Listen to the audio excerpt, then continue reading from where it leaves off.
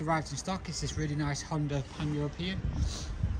It's a 63 plate. And the mileage is, just get that back up, 23,692. The bike's yet to have a valet. It's just a quick walk around video just to show you the bike and the sort of condition it's in. We'll start off with the front. It's got a really nice clear screen on there. Again, it does need a valet, so there's bits of dirt on there. It's all electronic as well, that screen. Going down the front, it's all nice. Got indicators. Headlights are in nice condition.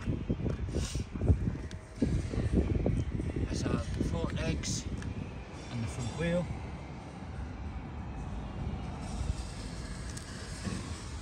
All the panels on the right hand side's nice. Again, there's bits of dirt. Say it does need a valet. Frame's nice. Exhaust is nice. You've got the full luggage, so you've got the two side boxes and the top box. The top box is on a different key, but it is still a Honda top box. Nice protection there. All the rear lights nice. Panniers this side. Exhaust. All nice condition. That's all the panels on the left hand side. Little mark on the little protector there. Again, it's got a comfort seat.